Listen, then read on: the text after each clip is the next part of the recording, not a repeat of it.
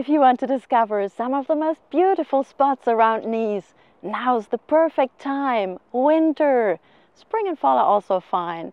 You get to catch clear skies, some sun, and the temperatures are great for some outdoor activity. We'll be taking you to some well-known capes like Cap Ferrat and Cap d'Antibes. But let's start right here in our favorite winter hiking area, the Estérel Mountains.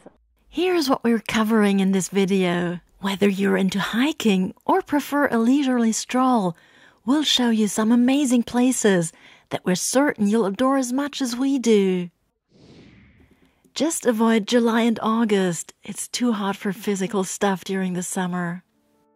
As promised, we're kicking off our tour in the stunning red volcanic mountains, located in the westernmost part of our département, the Estérel Mountains. You've likely spotted them from a distance and heard us mention them frequently in our other videos.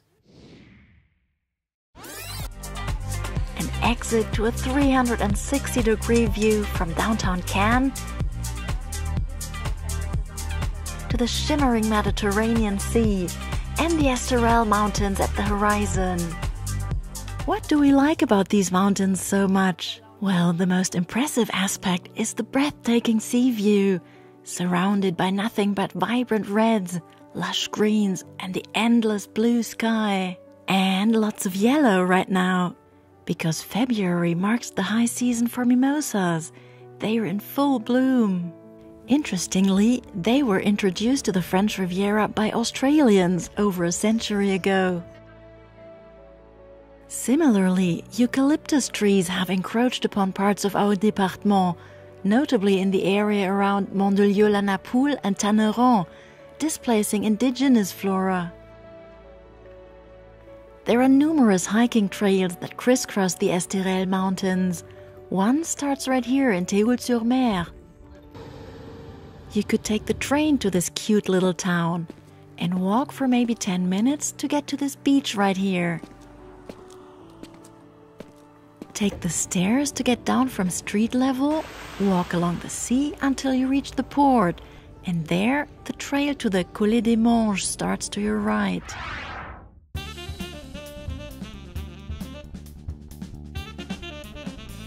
It's a 6-kilometer trail with an elevation gain of approximately 300 meters and takes about 2.5 hours.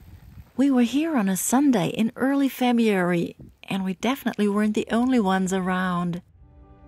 Another hike in the same mountains with even more spectacular views of the sea and the surrounding landscape is the one around the Pic du Cap Rouge. This 9-kilometer tour takes you all the way up to these gorgeous red rocks that are around 450 meters above sea level. Be prepared to walk for around 4 hours. Don't forget to bring water and some food.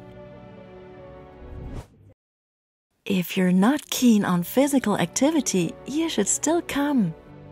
The route around the Estérel Mountains from Théoule-sur-Mer to Saint-Raphaël is one of the most beautiful roads in France for sure. No wonder it's called the Corniche d'Or, Golden Corniche, with Corniche referring to a panoramic coastal road next to a cliff or mountain. So hop in a car and enjoy the ride. Along the way, you'll find many parking lots, some of which also provide access to small hidden beaches. The French Riviera has a beautiful coastline, and there are promenades and footpaths literally all along the stretch of close to 100 kilometers from Menton in the east to Théoule-sur-Mer in the west, which are just perfect for strolls during the sunny off-season. Fortunately, the coastal areas in France have to be open to the public, so let's take full advantage of that. You'll discover the most breathtaking sections of the coastline in just a moment, when we introduce you to the various capes.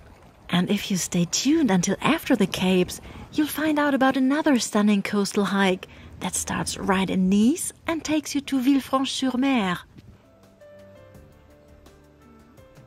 Cap d'Antibes is one of the famous spots on the French Riviera that make you think of millionaires and fancy estates. But our walk is all about nature, a world apart from the built-up coastlines in Nice, Cannes or Monaco. We parked right behind the Plage de la Garoupe, where the footpath along the sea begins. The walk of close to 5 kilometers takes about 2 hours, and even though it's right by the sea, it has a fairly sporty profile, so please wear sneakers instead of flip-flops. At the end of the coastal path, with its surprisingly rough landscape made of white limestone cliffs and deep coves, you take a right at this lookout point in order to walk back inland through the small streets of the Cape. But before you leave the coast, glance to the west and admire the silhouette of, take a wild guess? Exactly, our beloved Estérel Mountains. At Cap Ferrat, there are several paths and trails to choose from. The easiest one, nicely paved, takes you from the port of Saint-Jean-Cap Ferrat to Beaulieu in about 30 minutes. It offers scenic views of sea and mountains. You'll find little beaches, and the Hotel Royal Riviera right next to the path is always great for coffee or refreshments.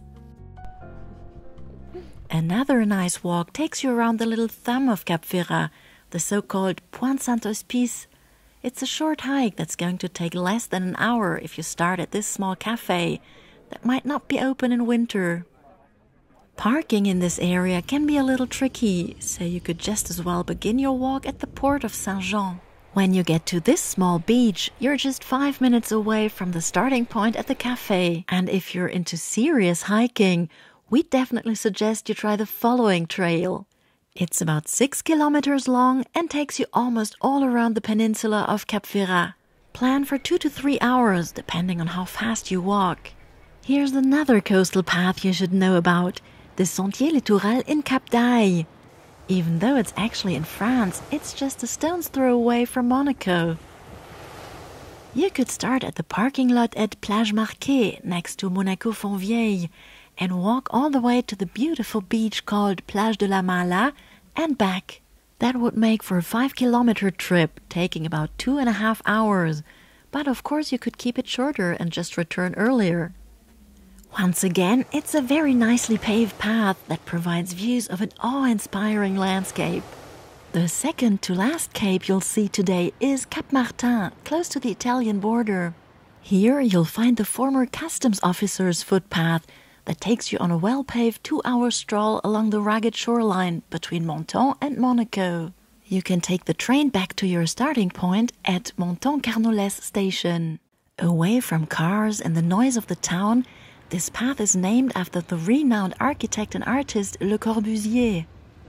Speaking of architecture, just before you reach the train station in Roquebrune Cap Martin, you'll find Eileen Gray's famous house called E1027, situated between your path and the sea, at a site now known as Cap Moderne, which is open to visitors.